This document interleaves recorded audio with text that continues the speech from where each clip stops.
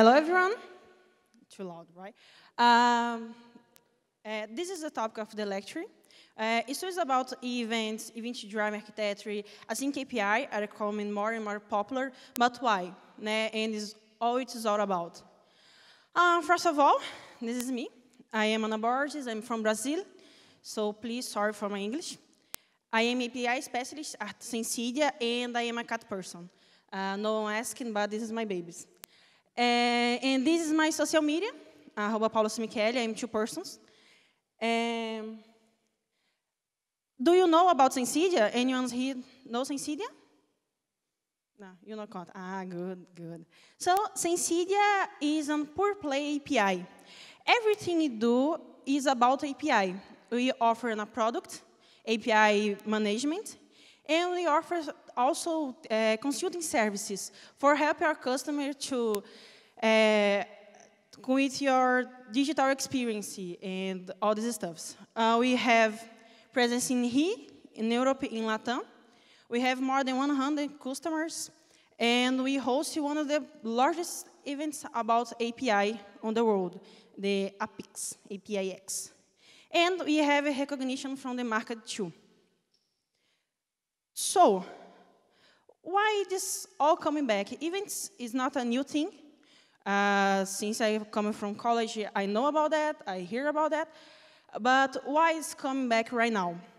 Now we have a lot of things with IoT, streaming, and this stuff. So with business events, we can receive this information more fast and analyze it with more depth. So, what's the event-driven architecture?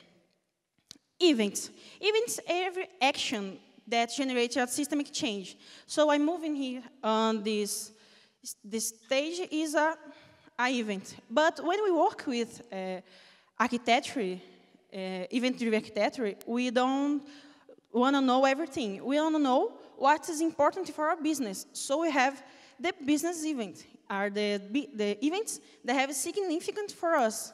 It's like an order for our customer, a product change, and a bank payment, for example. So EDA, event-driven architecture, is about producing, detecting, and reacting to these events. So, like all architecture, we have some topology, right? This is the topology of event-driven architecture. We have point. See, we have the event generator.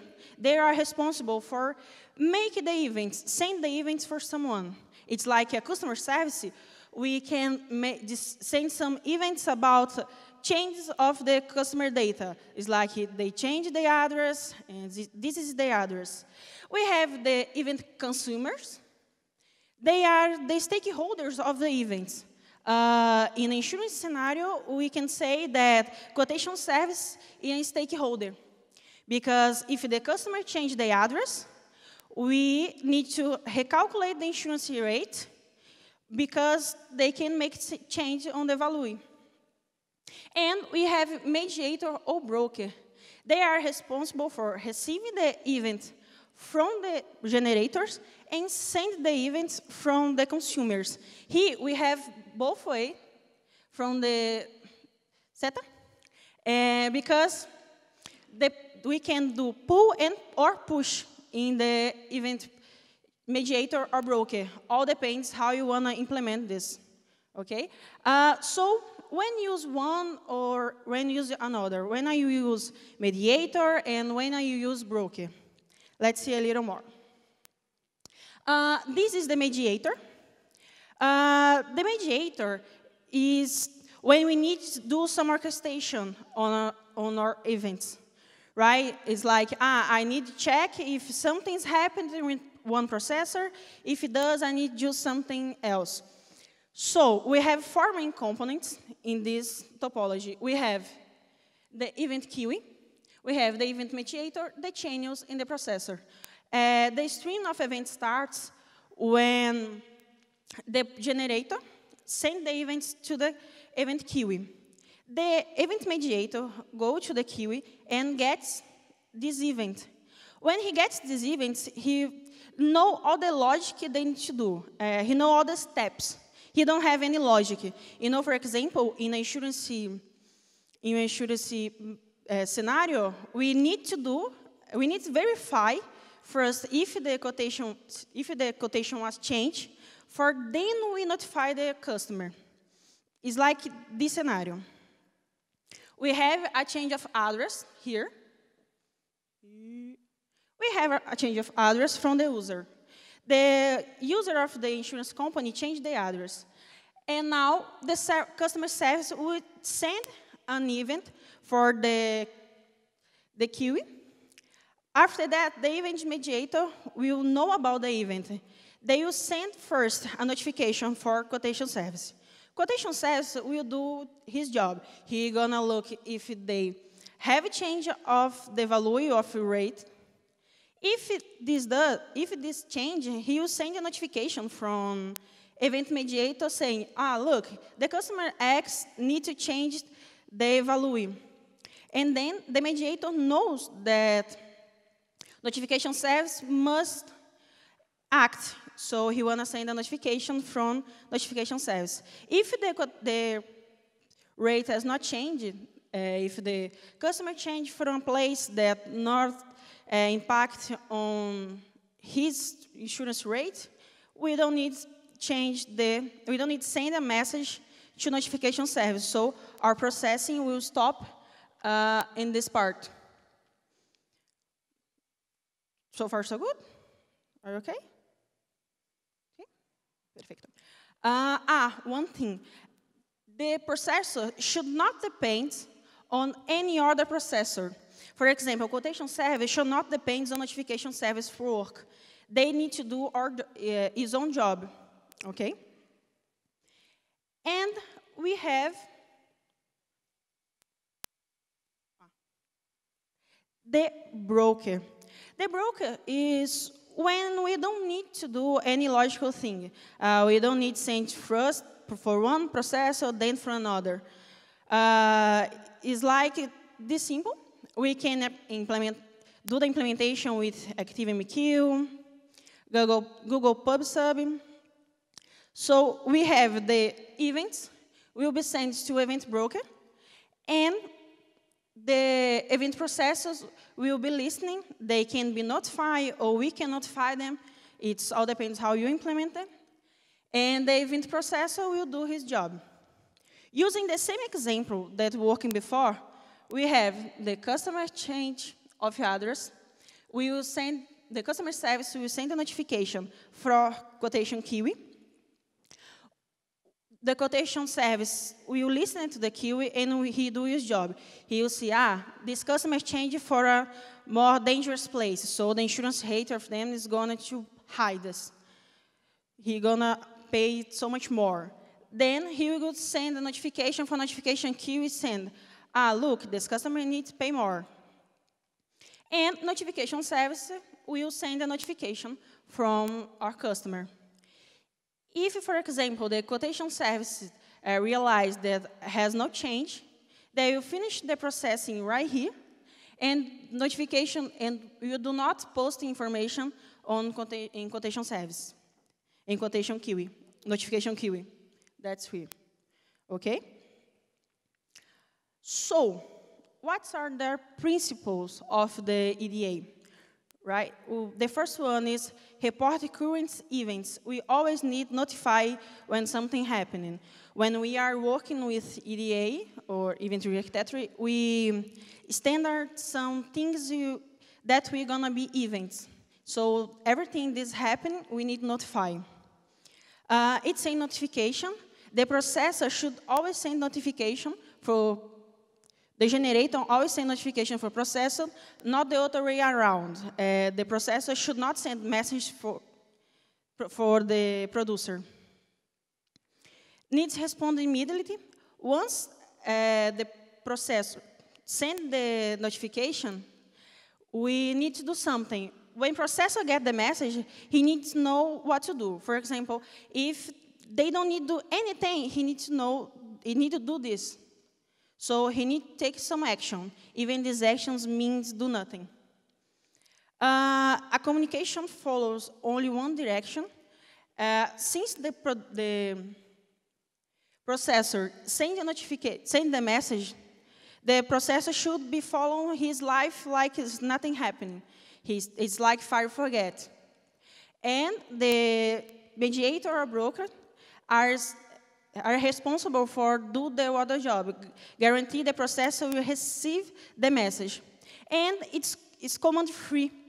An event should never send the processor do something.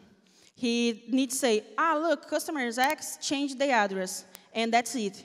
The processor should know what to do with the message, okay? Because when you put some commands, we need to change every time. We need to put some new consumers, and this is not good. 1 minute.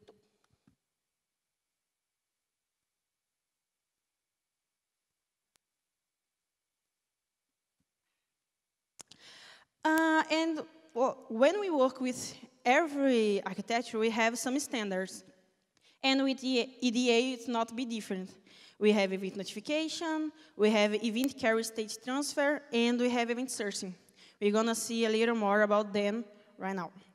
So, event notification. When a producer, when we work with event notification, it's like the customer service will send a notification for others, and you just say, customers X change the address. And it's like this. We have address change. Before that, think of me of a hypothetical scenario. One store, the store of sneakers, want to share their data with the market, with the partners. And so they want to expose a broker for people come there and get more information. And one of the interested is the banks, for example, because it's more easy for me change my address when in a store of sneakers than change my address in the bank. So we have this use case. I do a change of my address in the customer service of the store, and the customer service will update the information in the storage, and they will send a notification. It's like customers X change their data to my event broker. The stakeholders will be listening, and for example, the banking service know this customer. They know the customer X is a customer from them. So he gonna to this. If he wants to know more about the changing, he goes to an interface that customer service will provide, like get customers X and see what is changed. If they don't want to know about the information, they don't care, they don't know who is the customer X, they don't go. So, like pros, we have we do the uncoupling from receiver to sender. The sender don't need to know more about the receiver. They don't need to wait for processing and nothing like that. But, like cons, the producer may be overloaded because we need to go, every time the notification came to banking service, if I want to know more, I need to go again and again for X, Y, and all the customers I want. So if I have multiple stakeholders, they want to know about the same notification, maybe my producer can be overloaded. Okay? We have event carry state transfer. Is when we say that someone has changed, and we say what's changed. Okay, so in the same scenario, we have the customer changed the address, and different from the event notification, we say customers X update the zip code to 123. And then the bank service can do all the processing they want without need to go to the customer service. And they bank service can store the information for when they need. They can get more fastly. They don't need to go to customer service for more information. Why? Right? So, like pros, we gain resilience. Since we don't have to go more to the customer services, they can be out and we can keep doing our job. We don't need more information from them. As you ever noticed, we reducing the producer requisition overload. We don't need to go there anymore, so they can keep doing his job without caring about us.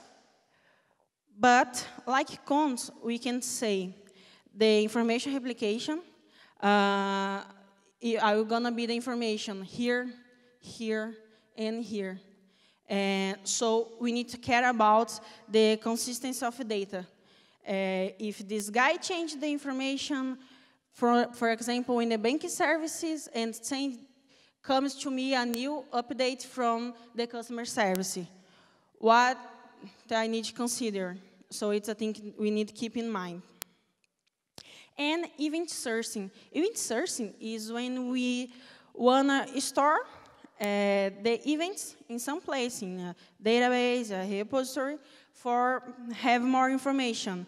It's like something's happened with our system and we need to rebuild them. We can use event source for this. So, in the same scenario, we have address change for a customer. We have the customer service updating a database. And we send an event called address change for our event data source. If you wanna, in the future, we can restore everything. A good example of event sourcing is Git. The GitHub is an example of event data sourcing. We can rebuild everything from beginning to end with the information that we are putting there. Like pros, we have the audit.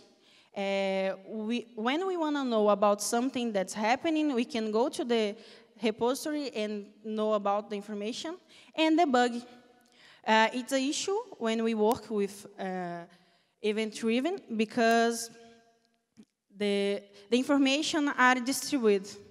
We have a lot of places of information. So when we work with event sourcing, we can plug the repository of data sourcing and rebuild our program or everything with step by step and see what's happening. And like Chrome, it's not very familiar. When you look for some documentation in the internet, we don't have so much because it's new and the people have a little afraid of implementing this. And you need to define your event schema.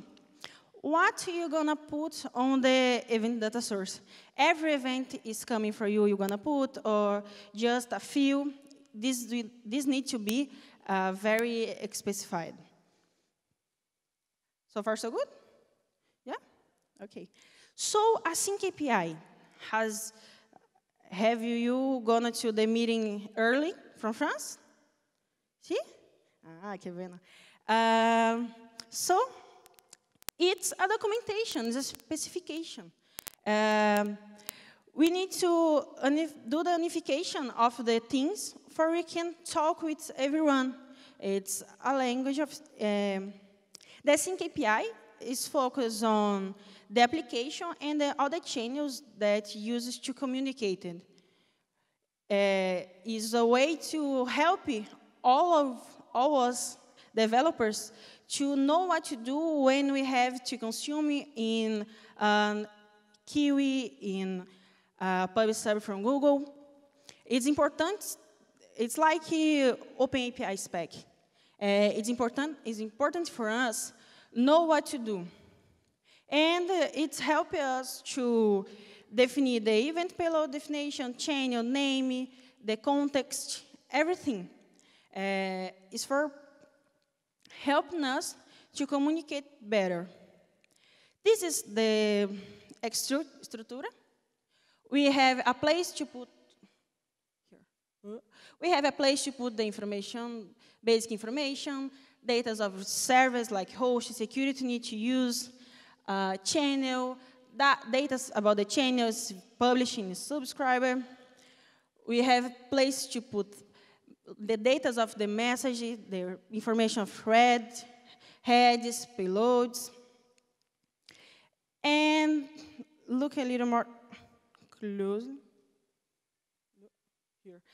This is a place where we can put the information about servers. We can do the address, the port, the security we want, how flow we will need to follow. And we have also the documentation from operation specifically. We have the operation name, we have the description what of this operation does, we have the content we need to send. For example, like payload for this operation, we need to send the command and the send at.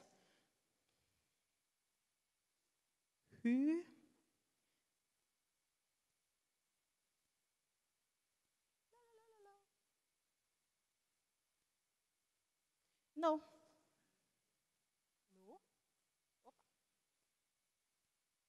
Okay. No, it's over. I'm going to speak from here. So, the pros and cons. Pros, we reduce the coupling. We don't have more our sender attached to the receiver. We work with a sync operation.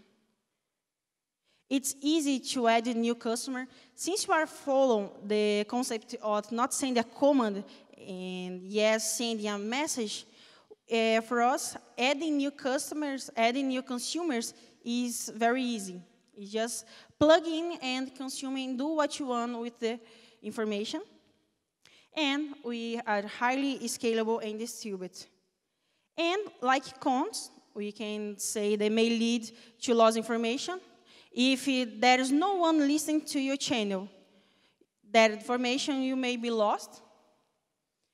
It can add more complexity if poorly implemented, but what architecture cannot, right? And it's a challenge for data and governance because the information are distributed. So we don't know where the information are coming, are going. So it can be a trick for this. And now,